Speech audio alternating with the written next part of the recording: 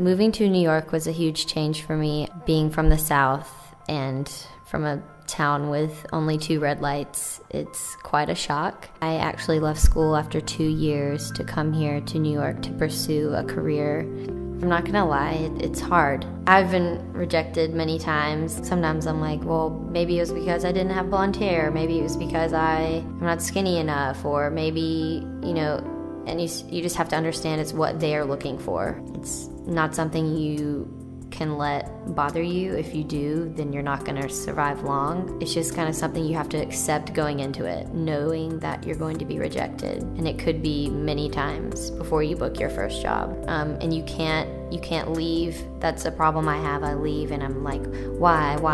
And you can't ask yourself that. You just have to put it behind you as soon as you walk out the door and be, I'm all about everything happens for a reason, and I know that if one thing doesn't work out, then another door will open. I'm very mentally involved, so it's not just physical, and it's up to you to go to class. It's up to you to work on your strength and conditioning outside of class. It's up to you to be mentally prepared for whatever audition or job or opportunity comes your way. I love performing more than anything. I get lost in it.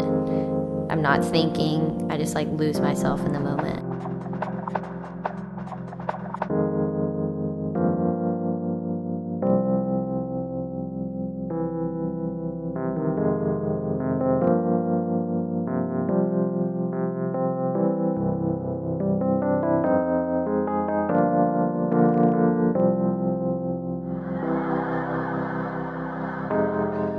I don't want to shut down any opportunity. I really just want to take what I can get and experience as much as I can. The best advice I've received is to be patient and to know that each and every person has a different journey, has a different path.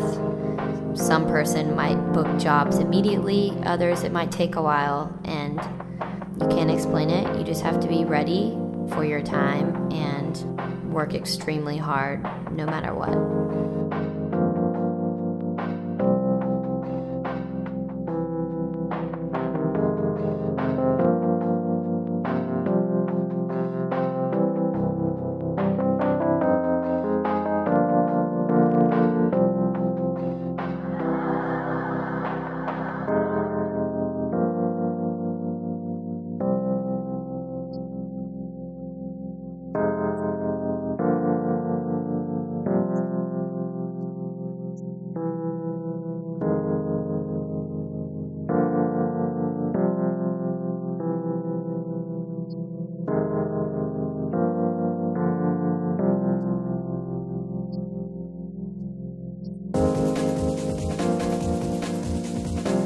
My name is Sadie Jones. I am from Luverne, Alabama. I'm 21 years old, and I'm a contemporary dancer here in New York City.